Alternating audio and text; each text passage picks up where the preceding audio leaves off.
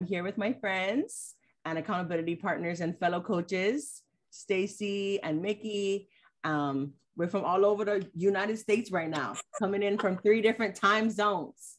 And we want to share with you guys something that has inspired us this week to kind of spread around that energy and spread around that vibe to anybody else who might need it as well. So I'm going to start. And something that inspired me this week, because again, like I said, it was kind of a low vibe week, I think. It was just kind of like just tired energy and just a little bit doubtful of myself and a little bit like too long of a to-do list, you know?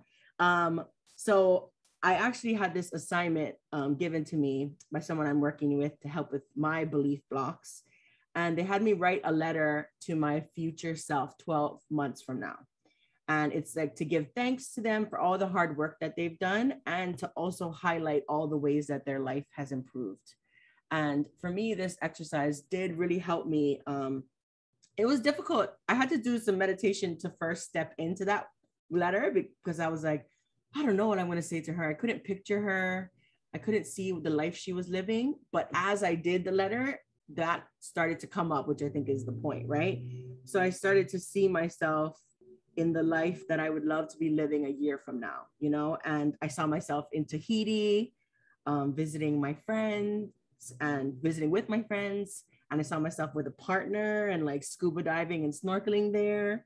I saw myself having a successful coaching business and having speaking engagements like all over the world that, you know, that had happened.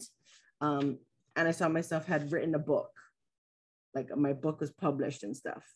So yeah, that's what really helped me this week is just kind of taking a moment to spend some time and see the things that I'm working so hard for. Like, you know, like I'm working so hard and doing so many things. And it's like, what is it all for? So I got to kind of step into that experience when I wrote this letter. Yeah. I love that. And I love that you gave yourself a second to kind of like step into like future chastity. Because it's so easy, you know, like the mind and the ego is like going 1,000 miles a minute and you're all over the place. So I think grounding into that and like really feeling into that energy is like so beautiful.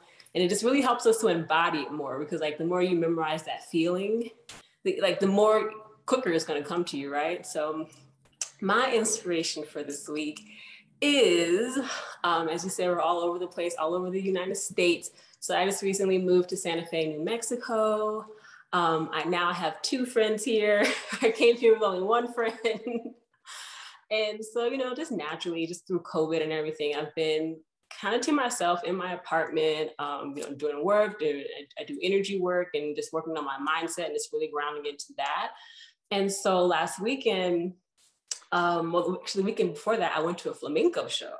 I saw it, I saw the flyer for it, and I was like, I want to go to this show. And I realized that the end of the show was coming up. And I was like, oh crap. So I was like, go ahead and randomly buy a ticket, go by myself, no big deal. And the Lyft driver that ended up taking me home, we're about the same age, we really hit it off. We had a lot of things in common. So he's like, hey, let's hang out, you know, blah, blah, blah, blah. Nice. And so we hung out this past weekend. We went to this comedy show at this brewery, and it was really cool because the brewery that we went to was like, it had like an indoor and an outdoor portion. The outdoor portion was beautiful, like all these tables out there, really casual, nothing like fancy, but it was just really like grounding. And it was a beautiful like summer night, and the moon was out, and the weather was just perfect. And there was like little lights all over the table and stuff. And it was just like really cool and chill. And it was really beautiful to be in that energy. And then the day before, my other friend that I have here, she invited me to go to another brewery, kind of close to the downtown. So for me overall, it was just really nice, like just be out, really be in the vibe of the city. Because, you know, being in my little cocoon in my apartment in my like immediate neighborhood, I kind of see the same thing every day, which is, don't get me wrong, beautiful. Like I'm actually even just pushing myself to just even going like walking in my neighborhood because I wasn't even doing that.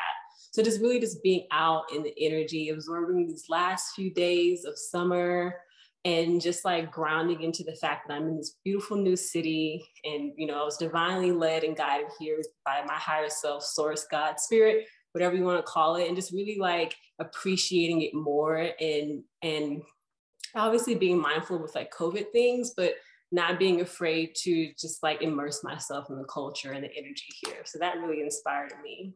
Yeah. Nice, Mick. What about you, Stace? So beautiful. I love that you got to explore Santa Fe. I'm sure I just pictured like a beautiful sky and sunrise and sunset, and it was like colorful and it was just gorgeous and it was warm air. Like I was feeling all of that with you, with the spicy margarita in my hand and everything. Yes, so, I will say Santa Fe has the most beautiful sunsets I've ever seen. So I can't wait for y'all to come visit me. I can only imagine it. I can't wait to come too. That's one of my favorite things to look at, like having happy hour with the sun setting, and then it's just so beautiful and being outside, and it's so good to get out of your four walls. So I'm so happy you have these two friends. Like that's awesome. You just up and left and found two friends in this new city. So it's definitely divine alignment for you, which is beautiful, beautiful, beautiful, beautiful. So this week, I had the same kind of weird energy this week, Chastity, like you did. It started off kind of strange, and I had a family emergency, but I was so excited to get working on my business because I'm a single mother, but my son just started back school this week, and he hasn't been in school since March 2020. So it gave me a little bit, when I dropped him off, I was just like, I'm free. literally.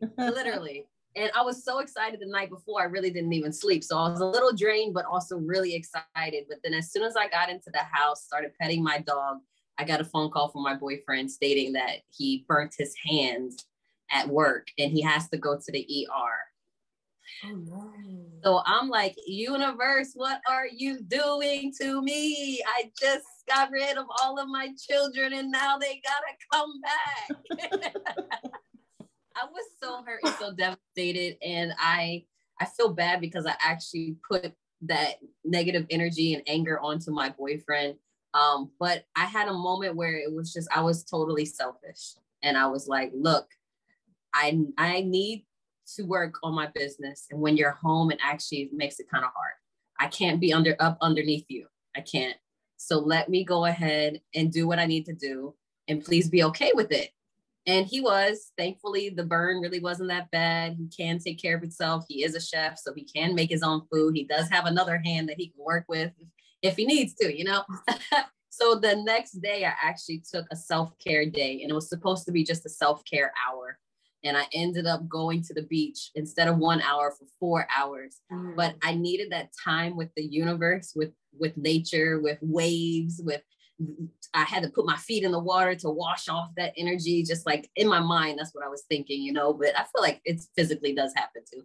Anyway, I was there for 4 hours, and I brought my journal, and I just brain farted everything out that I wanted to accomplish for the rest of this month and get myself re-motivated again, because now it has to be a little bit of a different strategy because of these bumps that are happening in the road. And it did put me back a little bit, I'm not gonna lie, but I did wake up the next day feeling amazing. And I've been in the middle of the biggest inspiration that has really been keeping me going is that I'm doing a 30-day challenge on Clubhouse.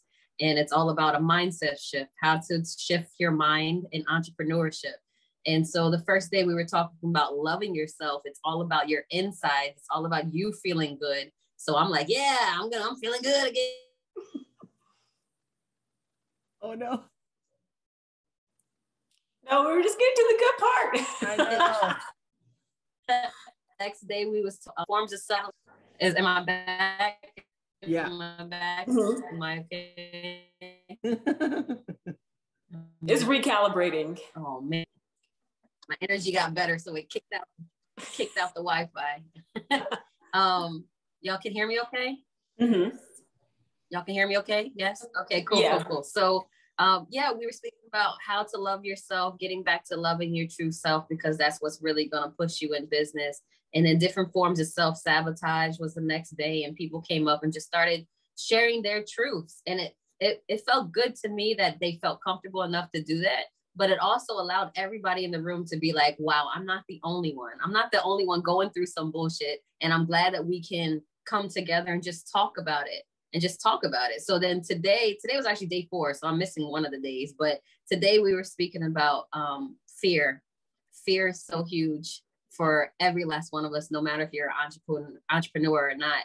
And I was literally just talking to myself, even though I was talking to the Clubhouse people. And I'm just like, Stacy, you're not going to let yourself fail. Okay. You are going to go ahead, put the pedal to the metal, keep going despite what's going on around you, and allow whatever happened to happen, but you're not going to stop. You're not going to give up. You're going to keep going, because literally you have no choice. So it's either you want to give up and completely fail and take all of your dreams to the graveyard, or do you want to at least try and be successful and keep going and keep helping people? Go ahead and try. So that was kind of the things like I was telling them, but I was really talking to my damn self. Like, bitch, you got to get this together.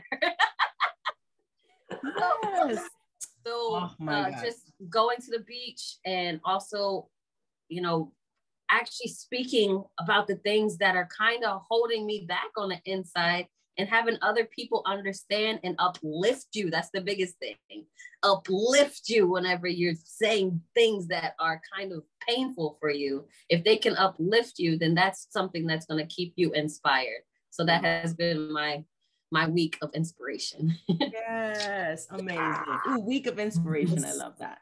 Thank you, ladies. And like, for everybody out there, like, if you are needing a little inspiration, these are some things that work for us: connecting with nature, getting outside, meeting new people, connecting with uplifting people, and connecting with your future self, and like who you are and what you really want and why you want it, So we hope that blesses you today.